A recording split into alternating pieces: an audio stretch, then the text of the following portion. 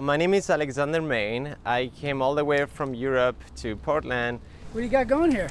This is a project that I started called the Bike RV Project, and this is all made out of styrofoam. Well, can I see the inside? You can, yeah, of course. So this is where I sleep. My suitcase fits perfectly in the shelf because it's custom made. It is small, that's true, but you have to understand this is an experiment. I'm trying to test the minimalistic lifestyle at its extreme.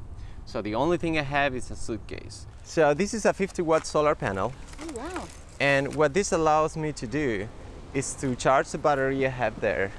And with that energy, I can charge my laptop, charge my phone, charge any kind of device. My name is Jane Favela, and I was caught by this unique trailer. I just think that being able to put together a bike and a home all in one is quite kind of special.